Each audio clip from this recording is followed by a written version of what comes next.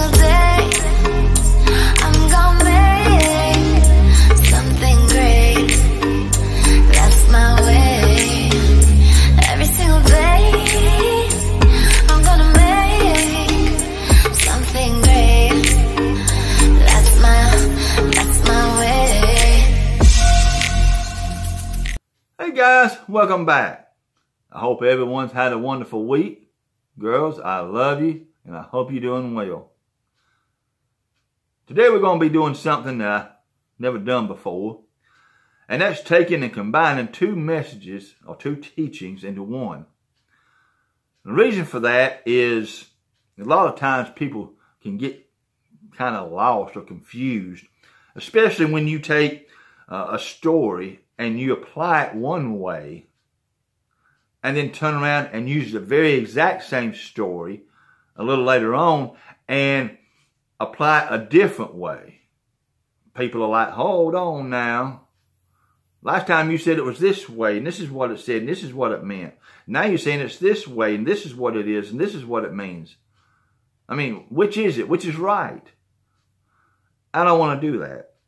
So I thought it best to combine them together. Of course, yes, there's a lot of scripture. And no, we're not going to be able to go as in-depth in it as I'd like to.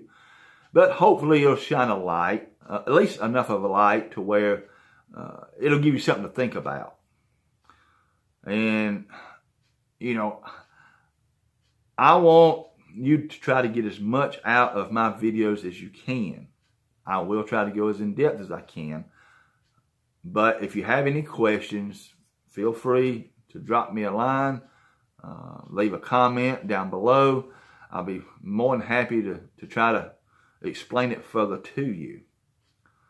Now, with that being said, let's go ahead and let's go to Malachi chapter 2. By the time we get to the end, you're going to understand what I mean by forgotten miracles when your blessings become a curse. So, Malachi chapter 2, verse 2 says, if you will not hear, and if you will not lay it to heart, to give glory unto my name, saith the Lord of hosts, I will even send a curse upon you, and I will curse your blessings. Yea, I have cursed them already, because you do not lay it to heart. Now, there's a reason why I read that scripture first. Because we're going to see through these stories I'm going to share with you that in each case, these people received a miracle. In each case, these people were blessed.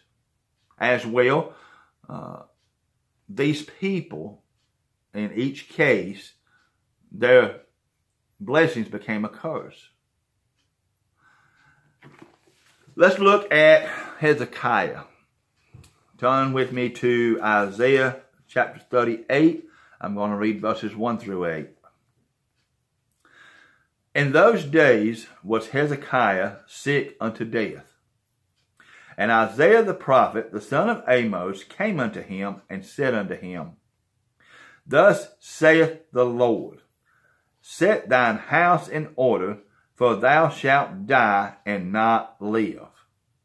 Okay, well, that kind of backs up the whole statement, sick unto death, doesn't it? Then Hezekiah turned his face to the wall and prayed unto the Lord. I don't know about you, but I mean, I'd be doing the same thing here. And he said, Remember now, O Lord, I beseech thee, how I have walked before thee in truth and with a perfect heart, and have done that which is good in thine sight. And Hezekiah wept sore. Then came the word of the Lord to Isaiah, saying, Go and say to Hezekiah, Thus saith the Lord, the God of David thy father, I have heard thy prayer, I have seen thy tears. Behold, I will add unto thy days 15 years. Okay? Well, you know, the atmosphere has changed now. I mean, just a moment ago, he He's sitting here sick unto death. He's going to die. And now the Lord's saying, nuh-uh, not today. You know what? Changed my mind. You're going to have another 15 years. I mean, how much better can it get? And I will deliver thee and this city out of the hand of the king of Assyria, and I will defend this city. In other words, the Lord's saying, not only will I add 15 years to your life, but I'm going to fight your battles for you. I'm going to be your bodyguard, so to speak. You're going to have peace. And if anybody's crazy enough to try to come against you, they're going to have to go through me first. I've gone before you. I will fight your battles. I will protect you. And this shall be a sign unto thee from the Lord, that the Lord will do this thing that he hath spoken. Behold, I will bring again the shadow of the degrees which is gone down in the sundial of Ahaz 10 degrees backward. So the sun returned 10 degrees, by which degrees it was gone down. Okay? There you go. There's your miracle.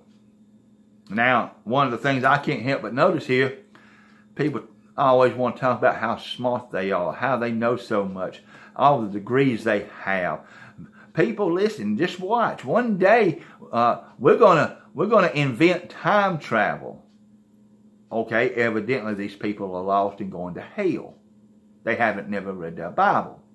Behold, I will bring again the shadow of the degrees, which is gone down in the sundial of Ahaz 10 degrees backward. Went back in time. God's already invented time travel. Okay?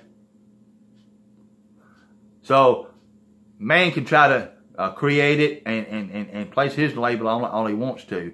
But right here we see God's already went 10 degrees back in time. Now, looks like things is going pretty well for Hezekiah, right? I mean, he's not going to die. God's going to protect him. And to show him that he means business and his word is true, that he will do what he promised to do, he's going to turn the sundial back 10 degrees. Let's see how he fares. Look with me at Isaiah 39, verses 1 through 7.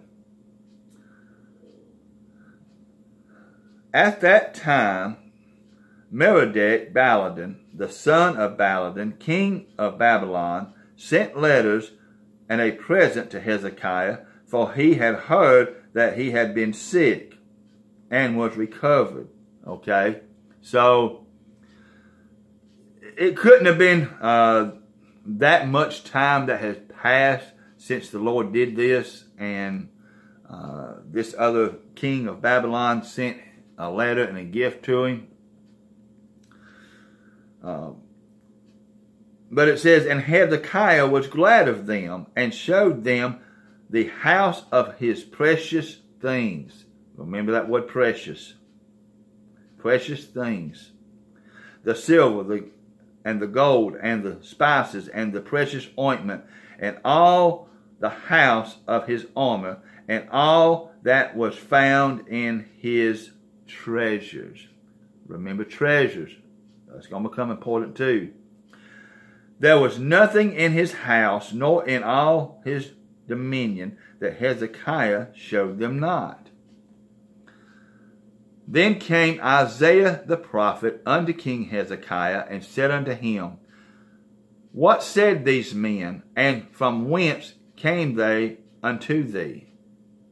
And Hezekiah said, They are come to me from a far country, even from Babylon. Then said he, What have they seen in thine house?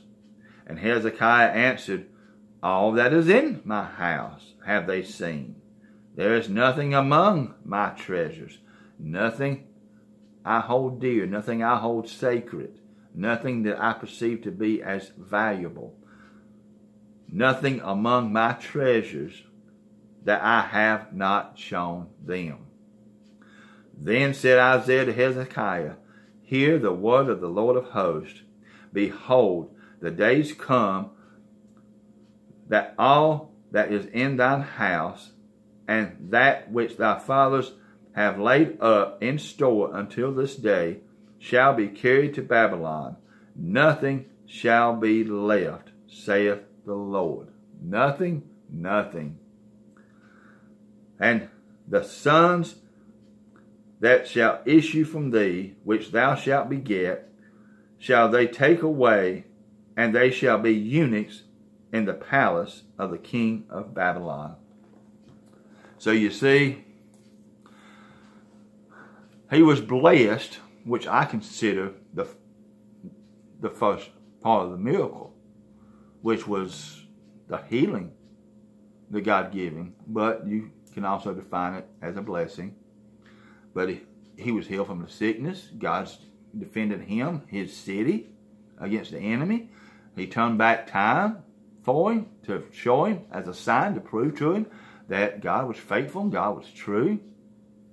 And what happened? Well,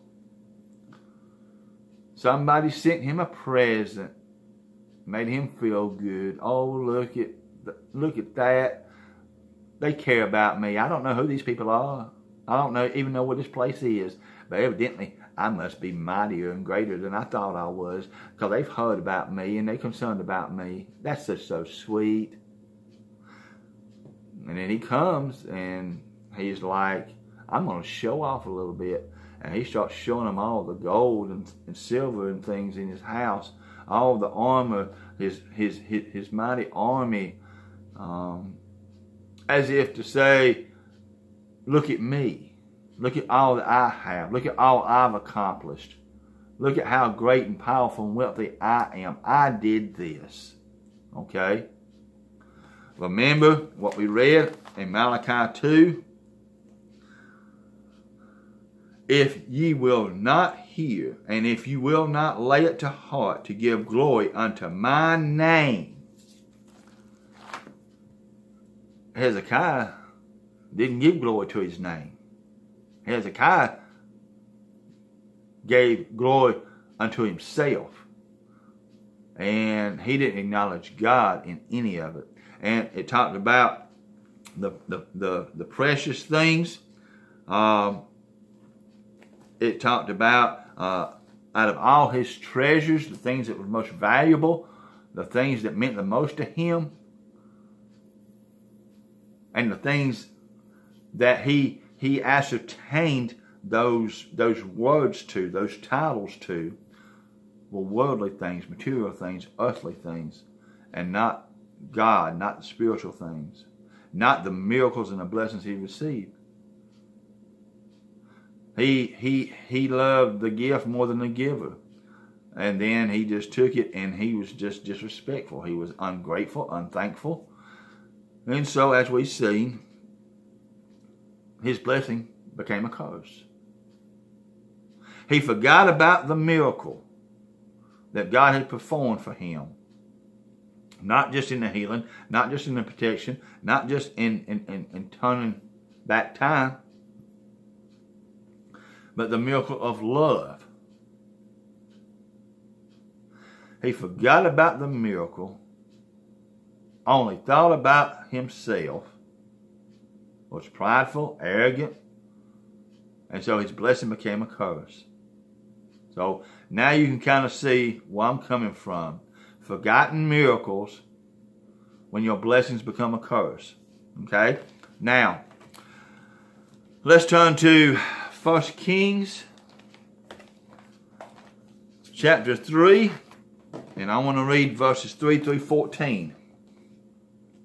And it says, And Solomon loved the Lord, walking in the statutes of David his father. Only he sacrificed and burnt incense in high places. And the king went to Gibeon to sacrifice there, for that was the great high place. 1,000 burnt offerings did Solomon offer upon the altar. In Gibeon the Lord appeared to Solomon in a dream by night, and God said, Ask what I shall give thee. And Solomon said, Thou hast shown unto my servant David, my father, great mercy, according as he walked before thee in truth and in righteousness and in uprightness of heart with thee, and thou hast kept from him this great kindness, that thou hast given him a son to sit on his throne, as it is this day. And now, O Lord, my God, thou hast made thy servant king instead of David my father. And I am but a little child. I know not how to go out or come in. And thy servant is in the midst of thy people, which thou hast chosen, a great people, that cannot be numbered nor counted for multitude. Give therefore thy servant an understanding heart, to judge thy people, that I may discern between good and bad. For who is able to judge this, thy so great a people? Okay? He made a request. I've shared this with you before. In the Old Testament, anytime God would go to anyone, like in a dream, he would always ask them for something or ask them to do something. But in this case, he went to Solomon and said, what would you like for me to do for you? Basically, he opened up a buffet of blessings and said, you know, pick whatever you want. Just name it and it's yours. You know, to me, right here is where we start really getting into the miracle. Because it says that he brought 1,000 burnt offerings to be sacrificed unto the Lord. He went way above and beyond what was expected of him to do. So the first miracle is basically not only did he get the attention of all of those in heaven, he got the attention of God. So much so that God was like, would you look at that? Oh my goodness, little old Solomon. And he goes to him in a dream and he says, hey man, you know, I appreciate what you did. What can I do for you?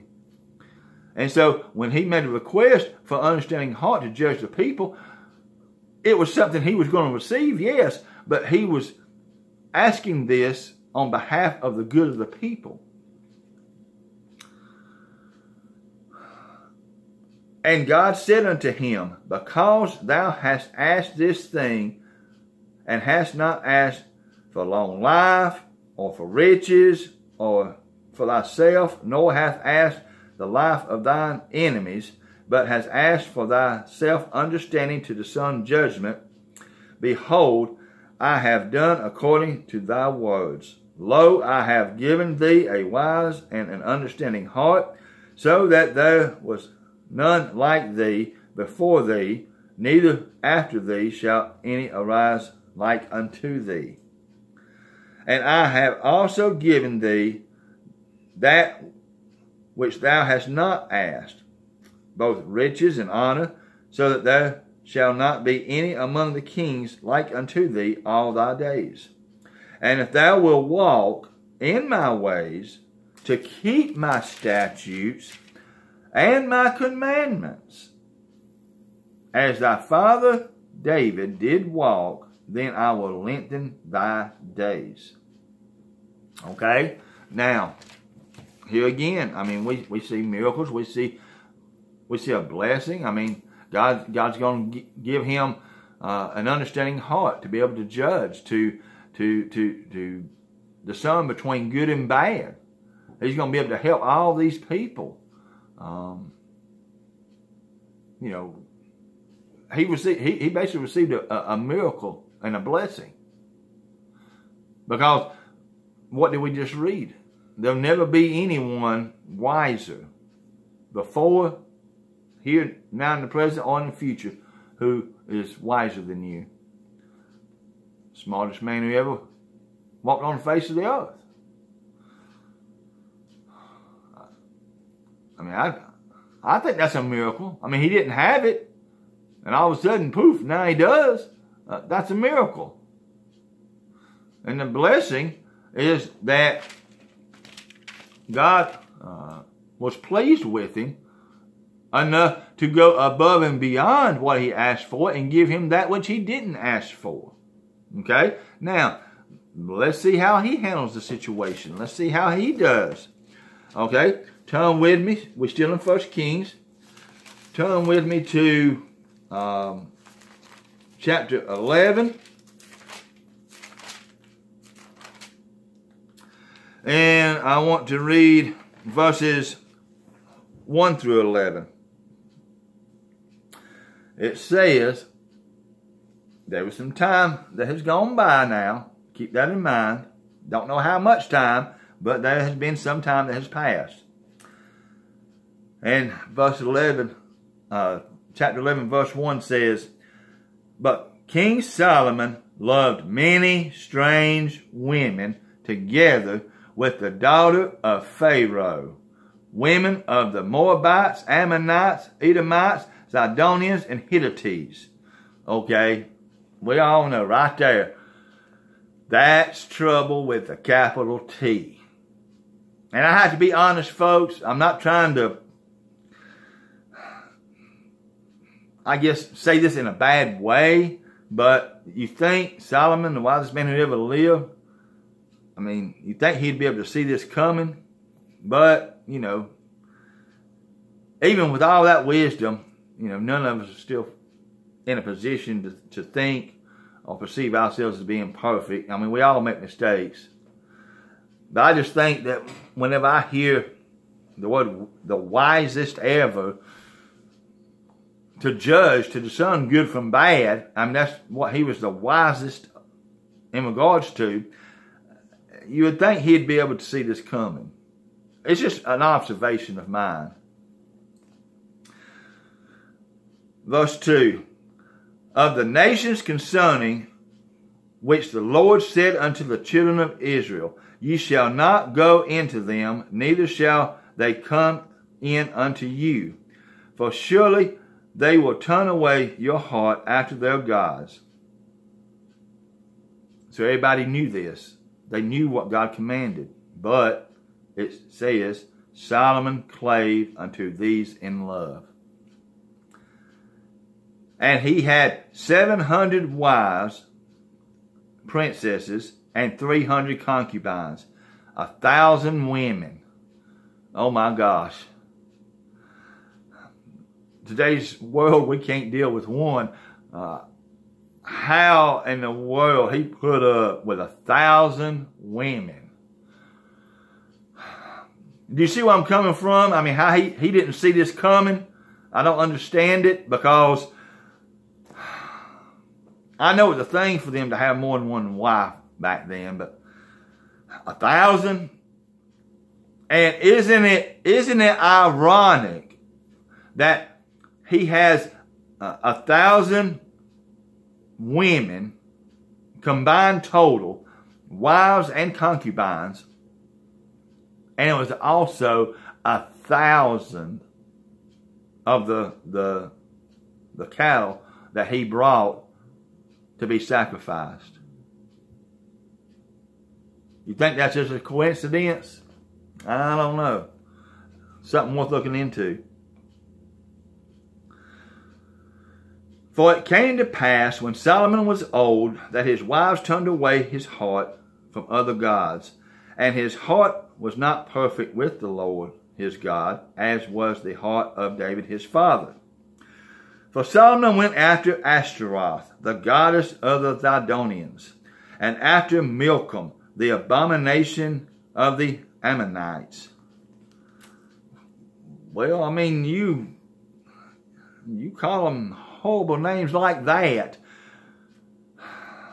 All you need is a whipped cream on top of the pie and you're ready to eat, folks. I don't know. And Solomon did evil in the sight of the Lord, and went not fully after the Lord, as did David his father.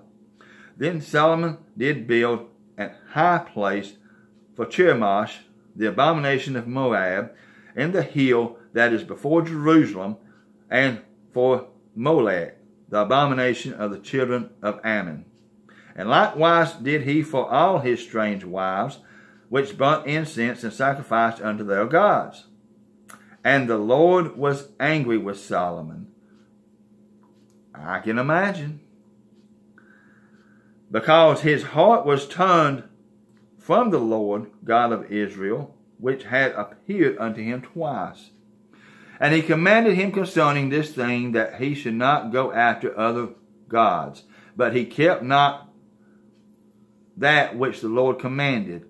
Wherefore the Lord said unto Solomon, Forasmuch as this is done of thee, and thou hast not kept my covenant and my statutes, which I have commanded thee, I will surely rend the kingdom from thee, and give it to thy servant. Received a miracle, received a blessing. But he forgot the miracle.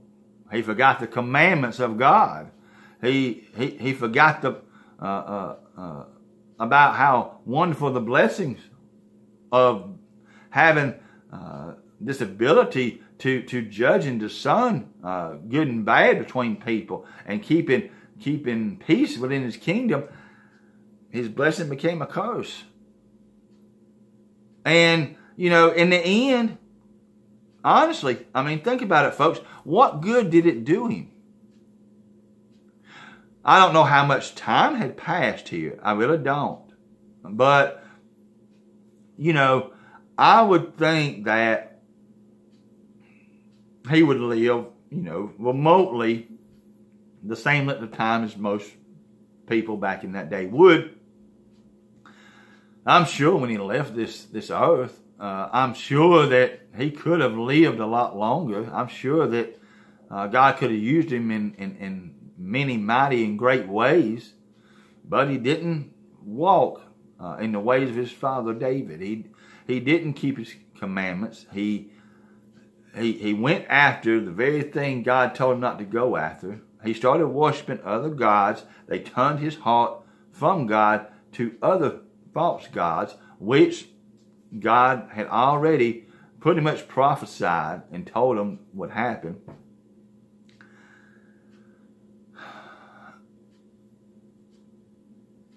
It's a shame when all we can think about is how much we want the presence of God, the love of God, how we want to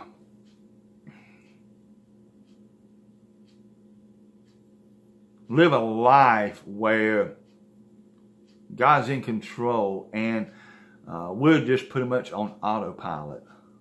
But yet, when we get in that position or headed in that position, we tend to forget about the past miracles that the Lord has provided or shown us. And then we pray for something and it doesn't necessarily happen right away, and so then we get angry. And when we get angry, what do? We always want to blame somebody, and we either end up blaming the devil or blaming God. It's funny, we always blame somebody, but we never blame ourselves. In these cases so far, they had nobody to blame but themselves. They did this. Nobody else did it. They did it. And they put themselves in this position. They brought this on themselves because they forgot the miracle, and the blessing became a curse. Folks, one of the greatest weapons the enemy has is the weapon of deceit. You'd be surprised at how easily people are deceived. I also heard a pastor when I was younger. I can't remember exactly what he was preaching about, but he was talking about the devil, so it had to be something, you know, about hell and damnation and sin, something, you know. And he made a statement, and he said the greatest trick the devil ever did was proving that he didn't exist. Well, like I said, I'm young. I didn't really comprehend it, didn't understand it, didn't make no sense. I thought he was just nuts. But I got to thinking about it. And, actually it was pretty smart. Because it was actually a prophecy. The greatest trick the devil ever did was to prove that he didn't exist. Look at the world today, folks. Nobody believes he exists. Nobody believes the end's coming. Nobody believes it's important to seek out, search out, to find God.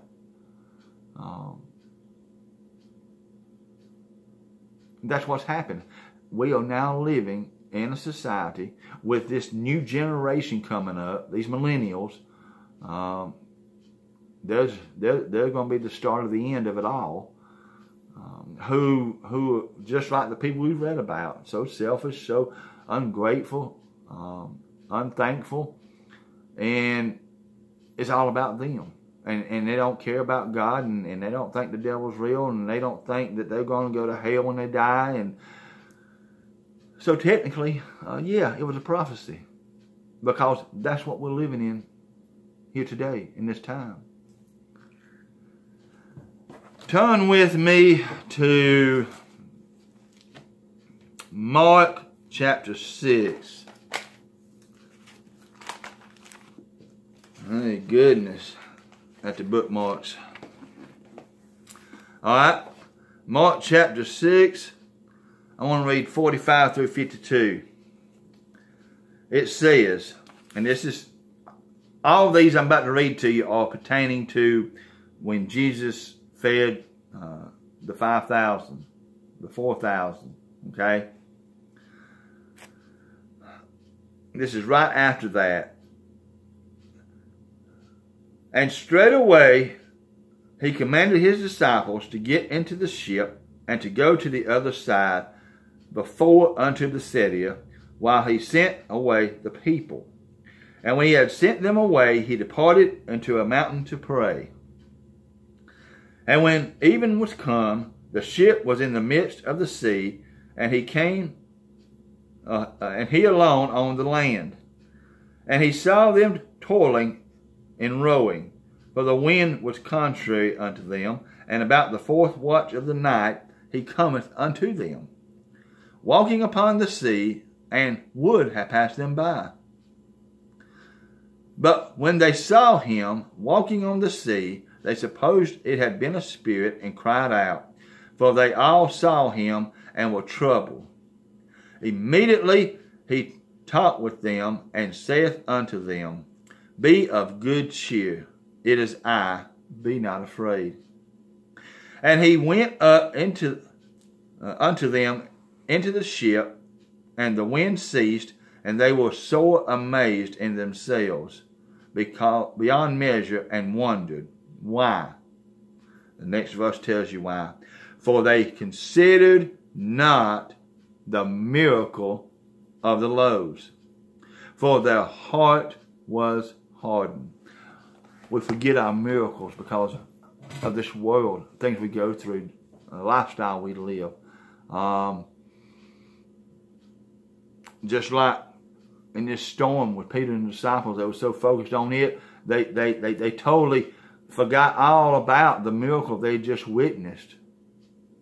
Didn't have enough food to feed those people, but Jesus blessed and broke the bread. And when he did, not only did he feed the people, and the people got full, but they took up extra. There was an overflow. That's what happens when God blesses us. God doesn't just give us enough. He gives us overflow. Okay? One thing I've been thinking about this week is how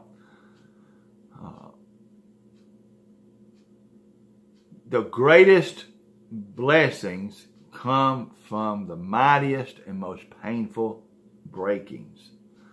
So if God is breaking you, if God is allowing you to be broke, it's because he's going to bless you. So don't look at your breaking as a form of torture or punishment in any way, any sort of condemnation.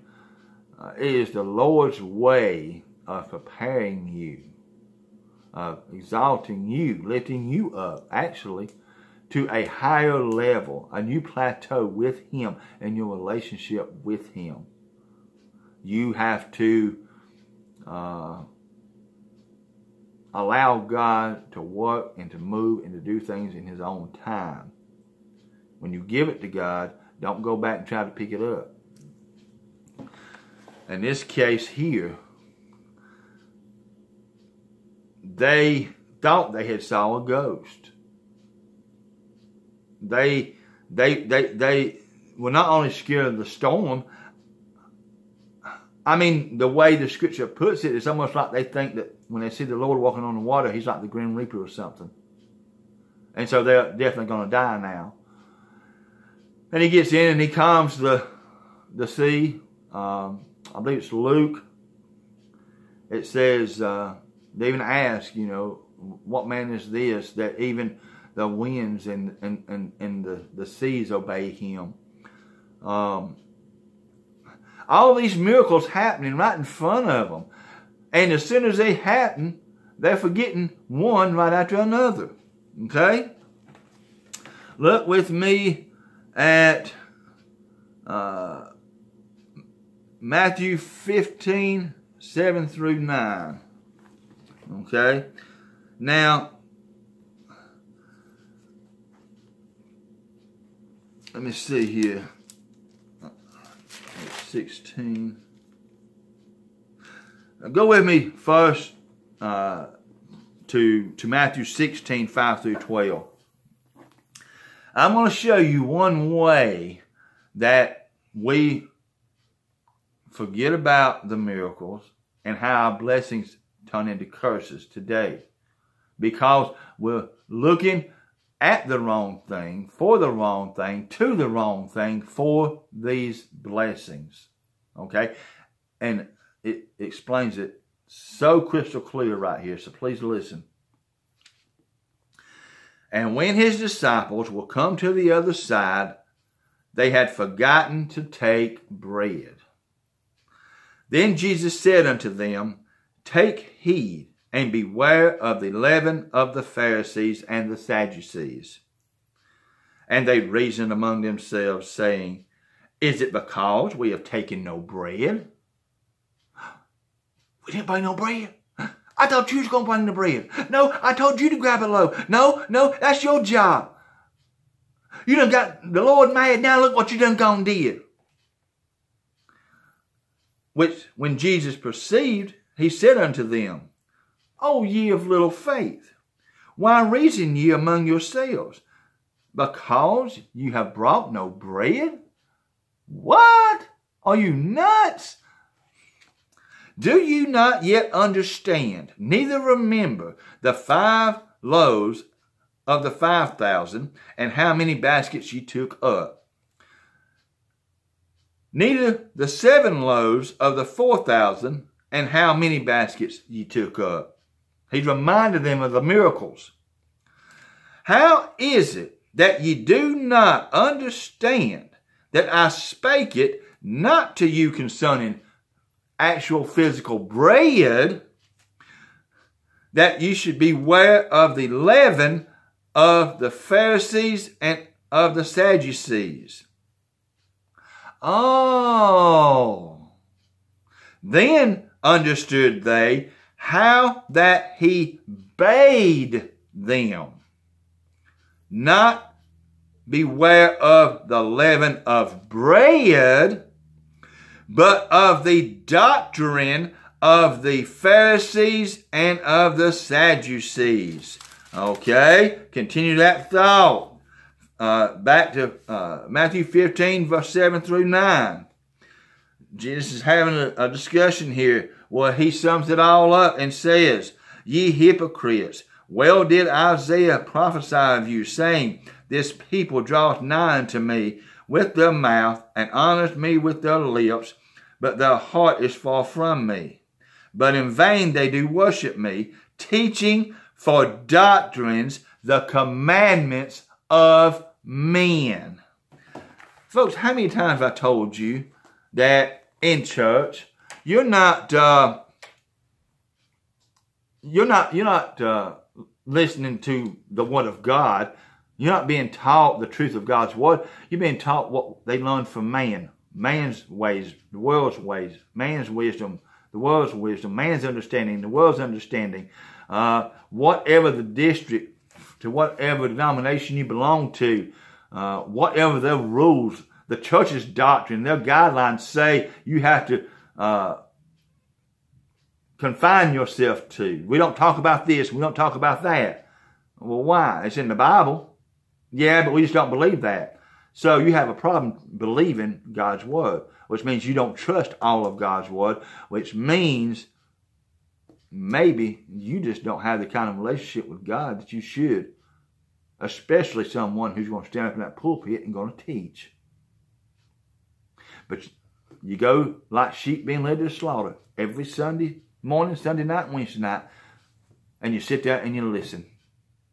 And you take what they say as if it was God Himself speaking it. And you apply it to your life. And then when things don't go wrong, you don't know what to do.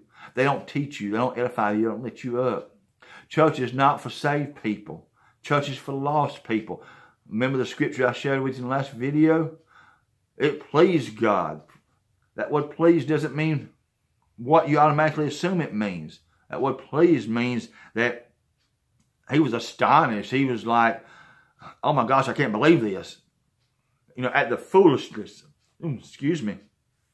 at the foolishness of preaching to them that believe. Why? Because there's no reason to teach to those that believe. They have the Spirit of God. They have the truth of God. Okay? They go out here and they make disciples of every nation. They preach to every nation, every tongue, every kindred. The people that are in church are the ones who are lost. And when they get saved, then, you know, they prepare themselves, and maybe they'll have a mentor or somebody that can kind of help lead them and guide them along the way. But then as they grow in instruction and understanding, then they go out themselves as well and do the same thing. It's like a revolving door effect. Church was never meant for saved people.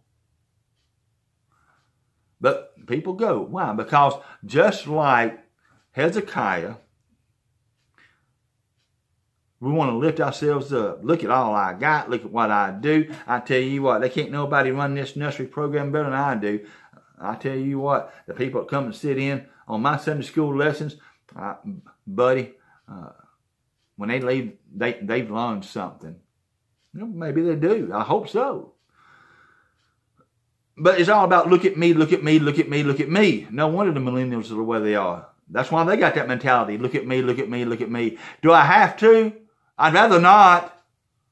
I'll talk to you, but I'd rather do it looking at something else, because it just, when I look at you, I just see the direction you're headed, and it just breaks my heart. Folks, we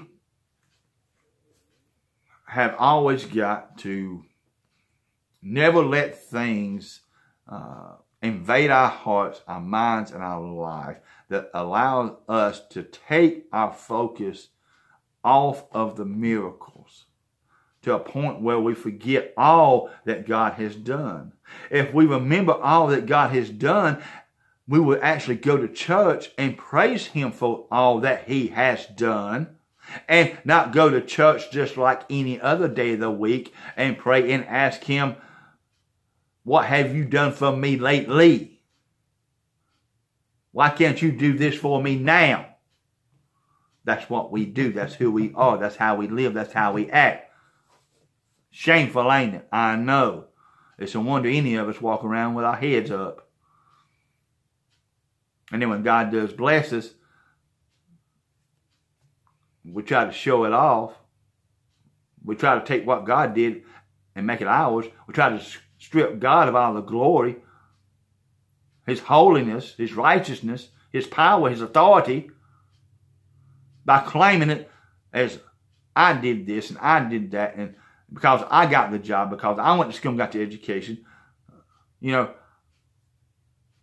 this is what I did. And God's like, no, you didn't. I did that. And that hurts God. We all know what it's like to be hurt. So, some of us go through things where we hurt more deeply than others. Maybe it's a marriage breakup. Maybe it's the death of a loved one or something. We know what hurt and pain is. Well, that's how God feels. When we try to take away from Him that which never belonged to us to start with. So our blessings become a curse. Forgotten miracles when your blessings become a curse. See how it all comes together? There's so much more. You guys know me. There's so much more I'd love to say, but you know, I can see by the time that this thing is fixing to stop on me.